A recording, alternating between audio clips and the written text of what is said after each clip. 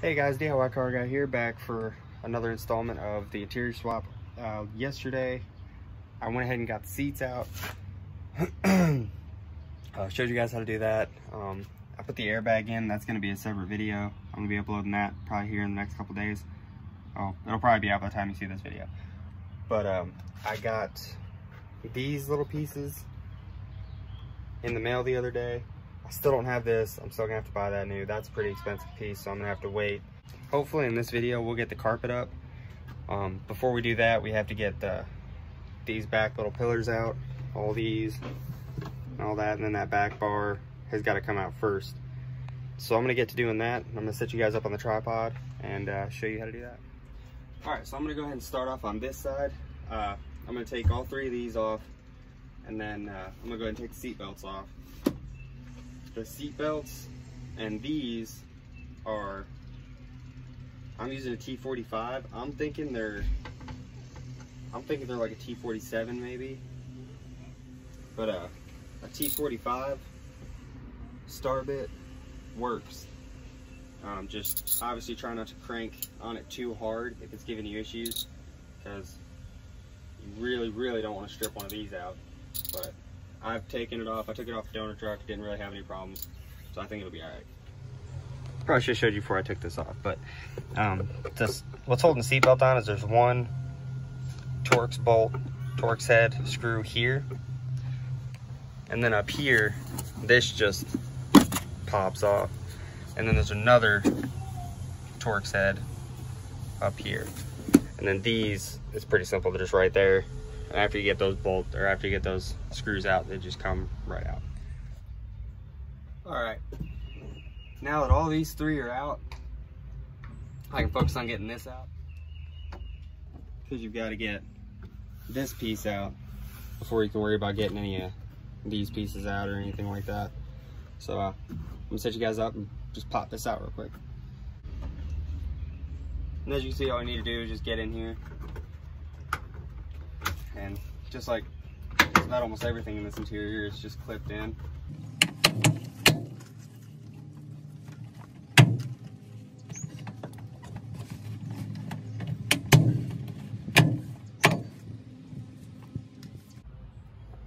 Alright, so I broke a couple tabs on it. It's probably better if you have some kind of pry tool or something. You can see the ones in there. But it's out. Like I said, I'm replacing all this. I'm not that worried about it. But just like I said in the other videos before, just be careful taking these out, because you're most likely going to break some clips. All right, now to get started taking off these pillars, you're going to want to take this little clip off. I got some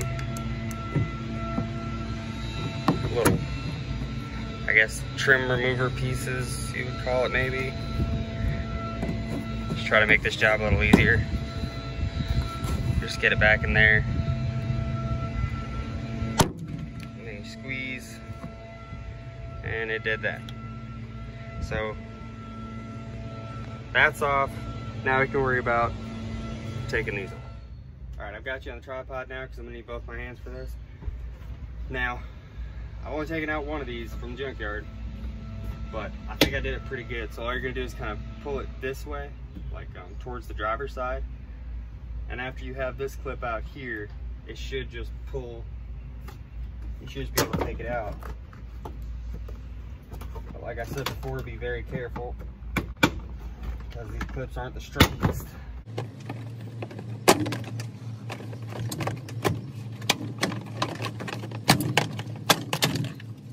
All right, and there we go. I mean, you saw how much I was putting into it. You can actually put a little more into it than I thought. But I didn't break any clips, and I was digging into it pretty hard, so stronger than I thought. But this is off. All right, now that that's off, we can get to the seat belt retractor, I guess you would call it. And there's one, I'm gonna call it a T45, but I'm pretty positive it's a T47. Hex screw right there, the same ones you use to take the seat belt bolts off and everything else. So I'm gonna go ahead and zip that off, and I'll come back. All right, so I got that out. Mine, actually, I needed to replace this anyways. fact is this one, this is the passenger side. It doesn't pull out. It's almost like it's just stuck. And so I need to replace that anyways. But yeah, so that's out. I'm gonna go ahead and go over there and do that other side. And then after that, we can start working on pulling up this carpet. There's a couple more things I'll have to get to before I can actually pull the carpet out. Like this piece, I think this is like to hold your jack or something like that. These are just, most positive, these are just 10 millimeters. And there's 3 of them.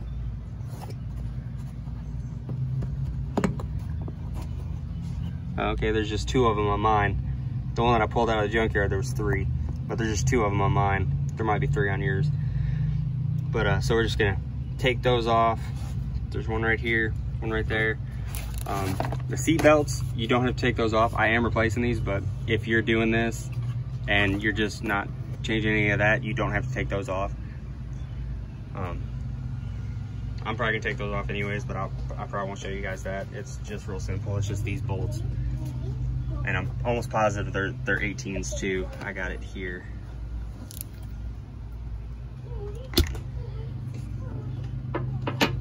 Yeah, those are 18s too. So yeah, it's just those 2 little bolts. And then there is that bar that I showed you up there.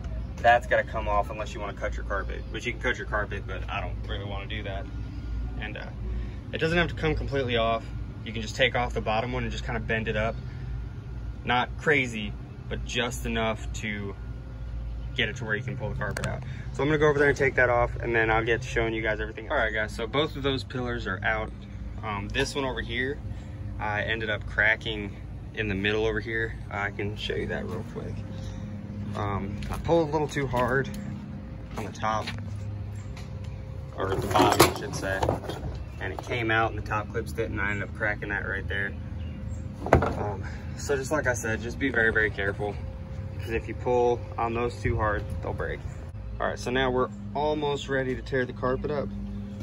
So I'm gonna go ahead and take off this piece over here. And then this was the bar that I was telling you about. You just take off that bottom bolt, and then you can just kind of scoot it back a little bit, because if you don't, you gotta cut the carpet because it wraps around it.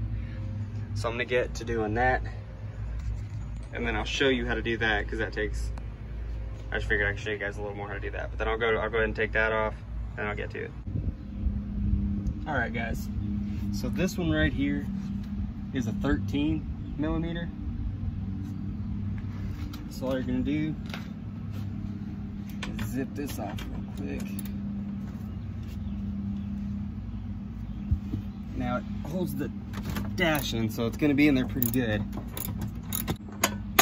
All right, now what I was talking about bending this bar, you see how the carpet just kind of goes around it. There is no slits in it. You can cut it.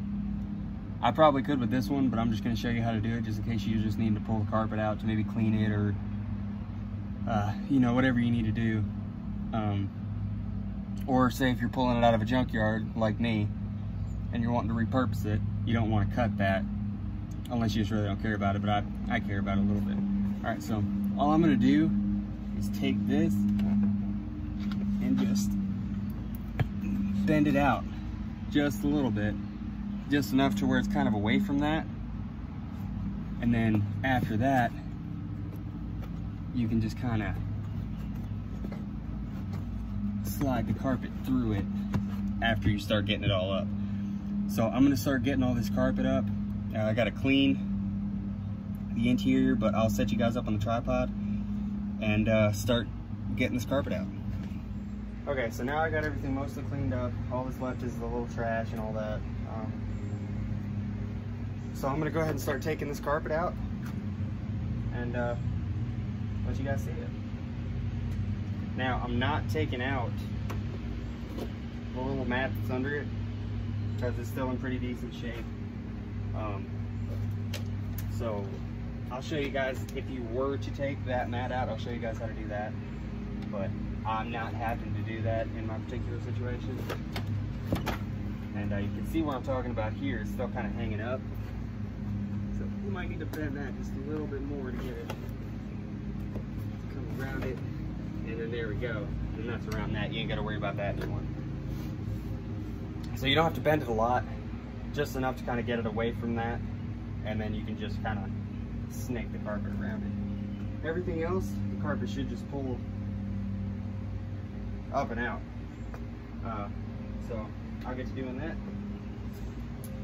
and I'll get back to you guys if I hit any roadblocks.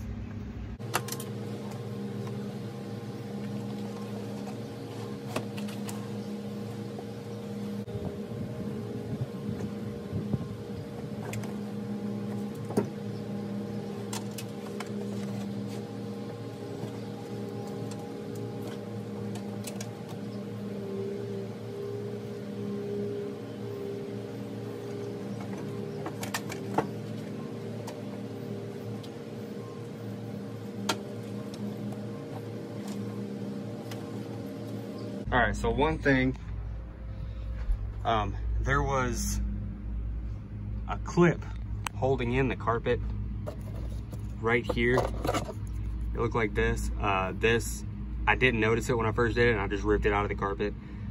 But it clips here, and it's in the carpet. So just be careful with that if you're reusing your carpet. Again, I'm not. So I'm gonna get all this cleaned up. I'm gonna get shot back. There's a lot of dirt and debris. Figure might as well got the carpet up and everything. Really get in there with it. So I'm gonna do that, and then I'm gonna come show you guys how you would take this out if you were to be replacing the mat, as well as that. I'm not replacing any of this because all this is still in good shape on mine. I'm just doing the color change. So I'll be right back. All right, guys, now it's all cleaned up. It looks a lot better. If you were to take this pad out, it all basically just comes out. The only thing you got to take out is this, which is clipped here, that, which is clipped in the same spot on the other side, and then this whole thing lifts up. And then up in here, it goes here. So it's all one piece. And from here, you got to get it off of this, which it's really not that bad, but I'm not gonna do it because that's just more work. But you got to get it off of this, pull it up, and then this, you pull these up, you pull this whole thing up, and then kind of slide it in an upward motion out, and that whole thing comes out. And then this wire harness is attached kind of throughout with these little clips. And I believe there's one ground. So you got one here, this is the driver's side going to the passenger. So you got one here in the middle, one here, and then there's a ground right there that you're gonna have to undo. Okay, so after you get this up, all the harness pulled out of the clips, that ground undone, these will be all free. All this will be free. So what you can do is, and you might have to unplug this. I believe this is the airbag. You might have to unplug this. If you don't want to, you can just cut that and it basically be the same thing. So you just do that, and then you can just pull, you can either pull it from the front to the back, or the back to the front, whichever way is easiest for you to get this out, and then it just kind of folds up and pulls out. Same with this one. You've got these little clips. I think there's 4 of them. Yeah, there's 4 of them. And once you pull this out, this whole thing just pulls straight out. There's no kind of finagling with it. It just comes straight out. All right, guys, so carpet is out. As you can see, my pile of garbage over here, where I took the rest of the interior out. Now it's starting to get to the little exciting part. I'm putting the new carpet in. So I'm gonna go ahead and start trying to lay down the new carpet. I'll say mat, because instead of getting the actual carpet, I got like the work truck rubber mat, because I found one. It was in really good shape. It actually looked kind of cool. It's like a diamond plate pattern. I've actually never seen that before. It could just be me. Maybe it's in all of them. Just let me know in the comments if I'm wrong, but I've never seen it before, so I thought it was kind of cool. And it's actually black. It's not like the charcoal gray, it's actually black. So I'm gonna work on laying that down, and yeah, I'll get back to you guys. Real quick before I actually start laying this down and trying to get it into position, I just kind of want to show you. So it's this rubber material. It's almost like I wouldn't say diamond plate, more like a scale more like a scale texture. I thought it was kind of cool. I've never seen one like it. Again, I could be wrong, but I just think it's kind of cool. And like I said, it's completely black. It's a work truck, so it'll be easy to clean, all that good stuff. So I'm gonna work on getting this aligned. I'll probably set you guys up on the tripod, just kind of show you the process of me aligning this, because I don't know how easy it's gonna be. It could just, after I get the kinks out, just fall right into place. But I'll show you guys that so you guys can see. All right, guys, so here I go trying to align this. I'm gonna kind of try to do maybe the front first, because I feel like that little bar is gonna be the hardest part of this whole thing. So I'm just gonna try to get it around this bar.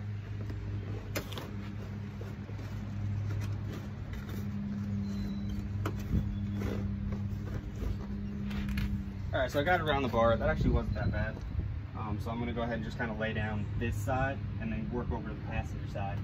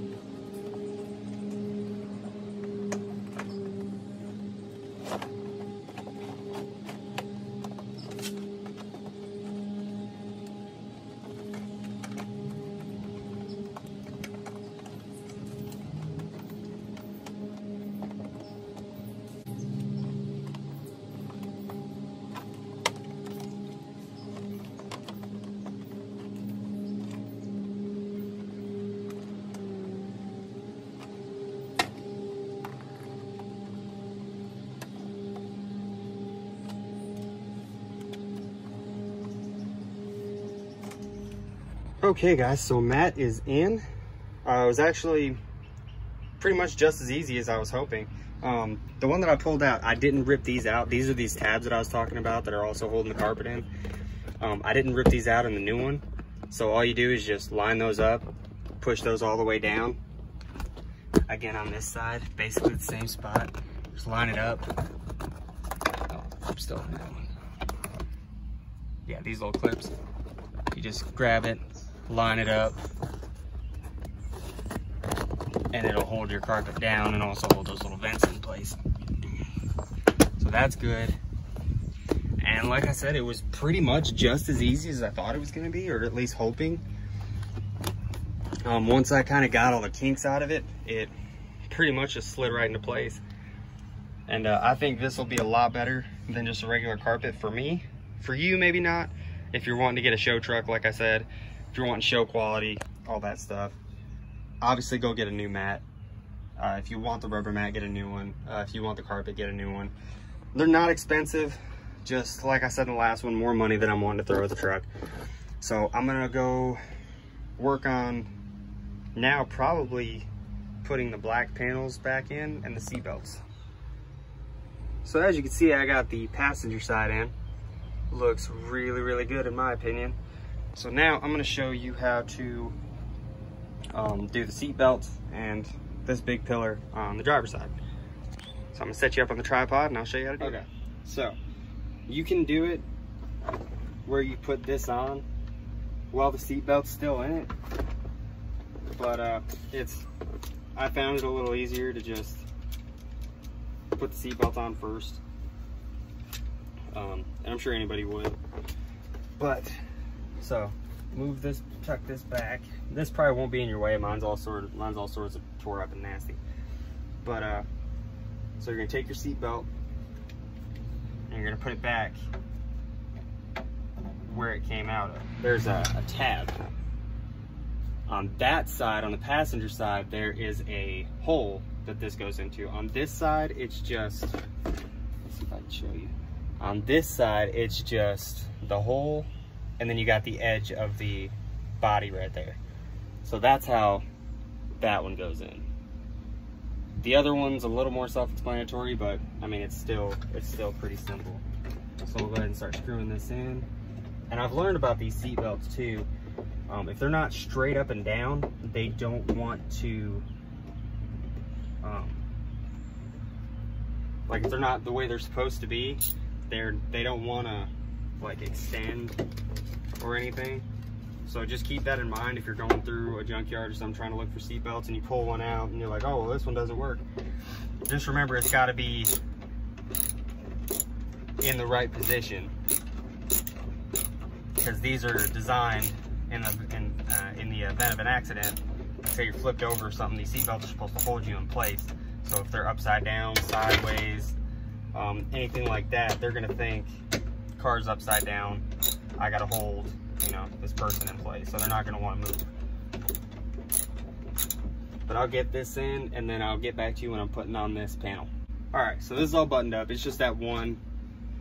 I just didn't want to keep the camera rolling while I was tightening that down. I know you guys probably don't care to see that. All right, so now we've got to send these through this pillar. So all you gotta do with that is it's real simple. You just take it and just shove it up through here. The seatbelt one, it's easier to just pull the seatbelt through by itself and then get the mounting, and then get the mounting one, send it through too. You can get them through at the same time, but it just makes it easier. It makes life a whole lot better. So I'm gonna pop this back on now. This one is not gonna be as easy as the other one. There is a locating pin that, well, here's the old, this one came out of the old one. It's a locator pin that goes right here behind the back. And it just lines it up so that way you don't really have to search for the clip holes, but I broke it off of this one. I didn't break it off the other one. That one went in super easy. So I'm kind of hoping this one will be the same way. I doubt it will. It never is, but one can hope.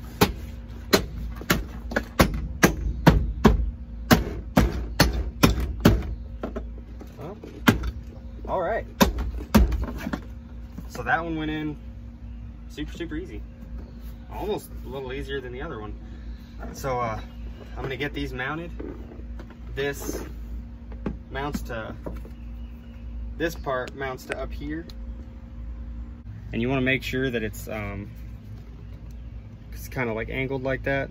You wanna make sure it kind of goes with the pillar line. See how it kind of like angles in, and so does that. You wanna make sure that. And then, so I'm gonna get that in there, and I'll show you guys what to do with the bottom one. Never to throw your screws away, because in that junkyard one, I didn't care. So I was just throwing the bolts away left and right. I was like, since I'm replacing it all, I'll just use all of it out of the old truck. And yeah, so just make sure, if you're in the junkyard, it's probably not too important. But if you're, you know, in your truck doing this stuff, make sure that you don't throw away your bolts unless you have new ones. If you have new ones, obviously disregard that. But that was just real quick. Okay, now that that's in, okay, so I just went ahead and did the bottom one too. It's super simple. It's the same thing as you did when you took it off.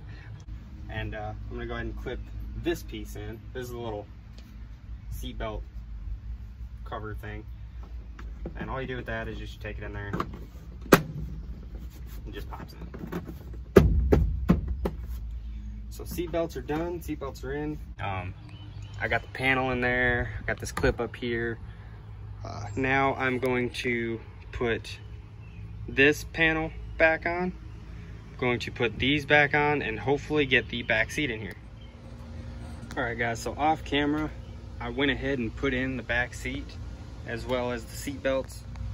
To put the seat belts in, you just take these off, and these are 18s as well. There's one here for the middle seat belt and driver's side seat belt buckle. And then there's one over here for the middle seat belt buckle and passenger seat belt buckle. It's just super simple. It's just 118, you just pop it off, pull it out, put it back in. The seat itself actually wasn't that bad. It was nowhere near as hard as I thought it was gonna be to line it up. You just kind of push the back all the way up against this piece, and then the hooks basically line themselves up after you get it lined up with the bolts down here. And there's also a cap here that you gotta remember to put back on, and don't do what I did and break this clip and think you don't need it, because if you want this to not kind of pop up like that, you're gonna want that clip. But yeah, I broke mine. So So the back seat's in. I was gonna show you guys how to replace this under knee kick bolster, but the one I got is real messed up and doesn't have the glove box, and I thought I could clean it up and save it, but I don't think that's gonna happen. So that'll be in a later video. All right guys, so as you notice, the seats are back in, the carpet's in, it looks great. I love it. Back seats are in, all this is in. Now, I didn't put the factory jack I guess holder back in there because it's just kind of looked ugly to me and I'm not gonna use it, so I didn't put that back. But if you want to, I mean, it's the same as it coming out. I didn't film most of this because I'm sure nobody wants to see everything go back in because they basically know how it goes back in, just the same way it came out. Same thing with the front seats. I got the new center console in. I've got a video on that. But basically the interior's done. All I need is the dash bezel, this underneath kick panel. I got one, but I'll show it to you guys. Once I got it home and started looking at it, it was in a lot worse shape than I thought. So this is it. As you can see, it's broken there. I thought that wouldn't be a big deal, but it's like, I think it melted or something up here because it's bent. A lot of that stains. I tried to get some of it off, but it's just more of a pain. I'd rather just go to a junkyard, and it didn't have a glove box, so it's more of a pain. I'd rather just go to the junkyard and pull one off that has a glove box, not as dirty, all that stuff. Like and subscribe if you liked the video. If you want to see more videos like it, you want to know anything else, anything at all. If you would have rather have me showed you guys me putting the seats back in, let me know, because that'll help me out a lot. If you have questions, concerns, comments, just let me know, anything. And thanks for watching, and until next time.